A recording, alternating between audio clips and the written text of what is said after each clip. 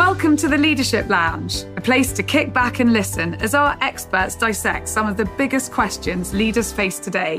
I'm Emma Coombe, Managing Director in our London office. And in today's episode, I'm really excited to be talking about how to accelerate your leadership journey after a career break, something that's affecting more and more of us. There are many reasons why people choose to take a career break. Historically, we may have associated it with women taking time out on maternity leave, but in reality, there's a whole load of reasons why men and women want to take time away from paid work. We've seen recently how the global pandemic caused a huge period of reflection. It left many leaders questioning what was important, and for many, this meant taking a career break, taking time away from their typical 9-to-5 role. Of course, there are many others who take time for their mental health, or to care for elderly or sick relatives, or simply to have a sabbatical and some time away.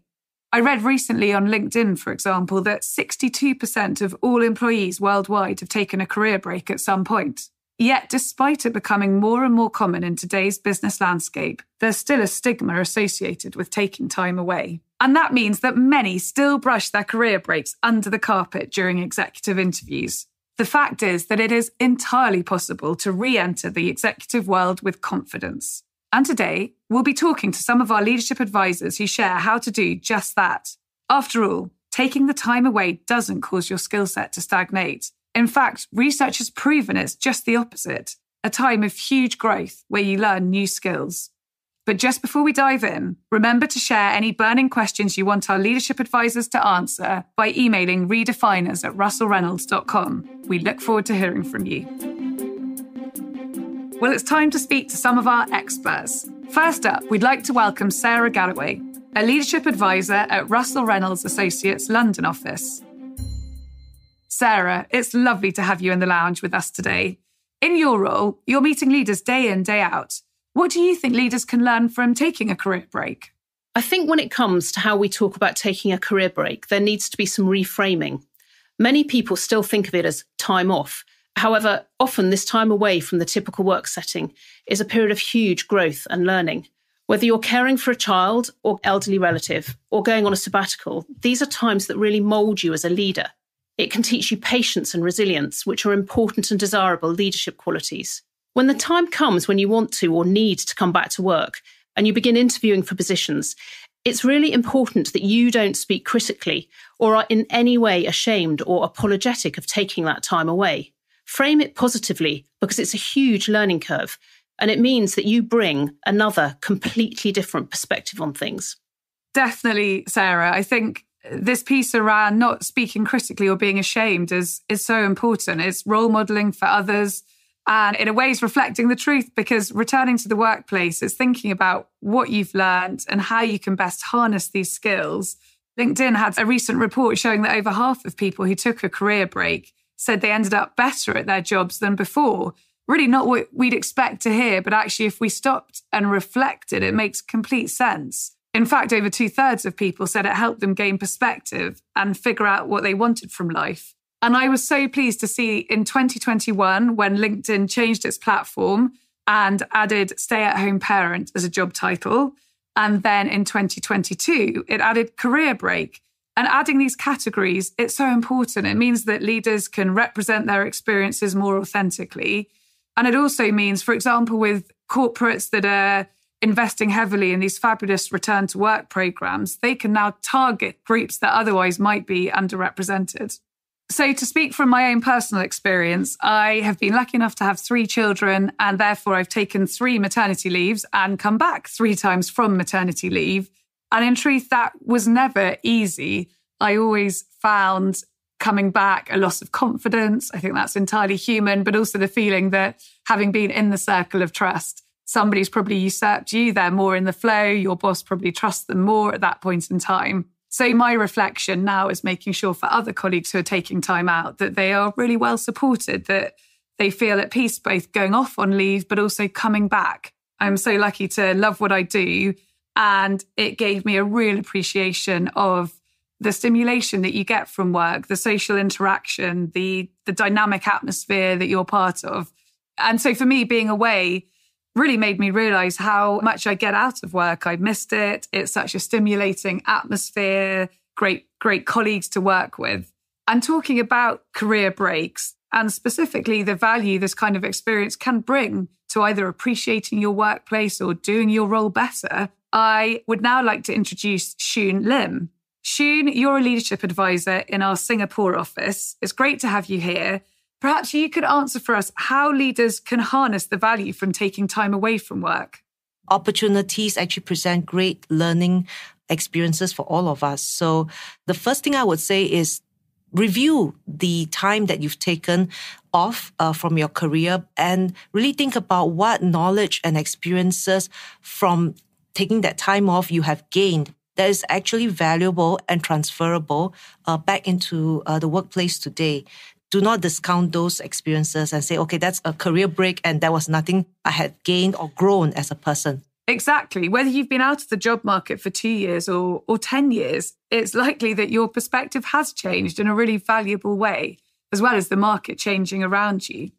We've got another leadership advisor who wants to chime in on this topic, David Lange from our New York office. David, how important for you is it to keep pace with the market changes and keep your ears to the ground whilst you take a break? So in our experience, as leaders return to the workforce from often a hiatus, it could be a gap year, it could be a sabbatical, it could actually be a complete reinvention of their career path. We find that there are a couple of things that they need to focus on in order to make themselves as ready as possible for the return to the job market. The first one is really around keeping their skills refreshed. What we've noticed is that, of course, the work world is constantly in change and transformation. And the best leaders, when they're in their roles, are always keeping themselves fresh, keeping their skills sharp.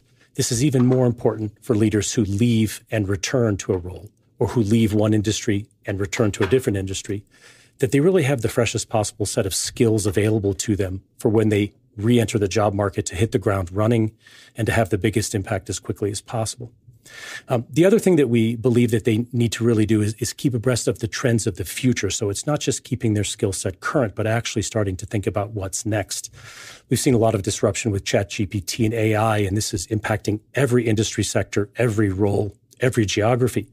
So topics like this are really important for leaders to be smart on and to understand the implication on themselves and their leadership as they return to work.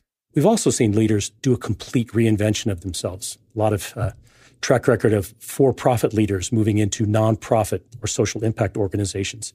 Leaders changing roles, changing functions, changing geographies, changing industry sectors. This is something that we see increasingly popular and increasingly available to leaders as career paths have become more transversal over time. It's not really about just getting better at the one thing you do, but it's about creating breadth in your career. So the broader your career path, the more options you have when you return to the workforce. You make some really interesting points, David, especially around just how much can change in an industry or a company in 1 year, let alone if you've been away for longer. So having your finger on the pulse when it comes to understanding what has changed is key. And if that's been hard for you while you've been away, making sure that your organisation is set up to support you and quickly getting back up the learning curve. We'd now like to welcome our final guest, Stephanie Tomasso, into the Leadership Lounge. Stephanie is a much appreciated leadership advisor from our Washington office. Stephanie, what steps can leaders take to prepare themselves to re-enter the working environment? I think one of the most important things is to first really spend some time reflecting on what is it that you want to do when you come back into a new career role. You don't need to automatically assume you're going to go back to doing whatever it was that you were working at professionally 2, 3, 7 years ago, whatever it was when you left the market. What are the skills you want to be able to utilize, and what are the types of roles that might be able to allow you to flex those muscles? And then think about where are the organizations that you can go to do that. When you're meeting with prospective employers, I think it's really important to be honest about the time that you were out of the market. This is the choice that I made. It was a really positive experience for me to be with my parents, whatever it was that you were doing, and how that was meaningful to you, as opposed to trying to change the narrative for some reason. And for so many women who, had changes as a result of COVID, I think that, so many employers right now understand, your company downsized, the job options changed, and just telling the story honestly about that is really important. And lastly, really be unafraid to leverage your network and think about all the people that you know from your personal life, from your professional life, maybe back in college, whatever it was, who might be able to help you down the path to find that next opportunity. Thank you, Stephanie. Leveraging your network is absolutely key and something that you can either choose to maintain during a period away from work, or you can choose to reconnect with people when you feel ready to re-enter the work environment. I know this topic is close to another one of our leadership advisors, Jenna Fisher. In her book, To the Top, she talks about how networking is one of the secrets to getting more women in leadership positions. It doesn't matter how you choose to network, whether it's through LinkedIn messaging, email, picking up the phone, or approaching someone at an event. But having the courage to take that initiative and connect is so incredibly valuable.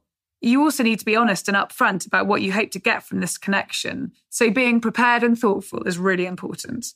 It's all about workplaces making sure that there's coaching available, mentoring, inclusion groups, that the workplace is an environment that can have open discussions around challenges that returnees might be facing into. And I'm really excited to see lots of big name companies like Microsoft, Accenture, and IBM offering really structured return to work programs, particularly for people who might have taken a longer extended period of time out of the workplace.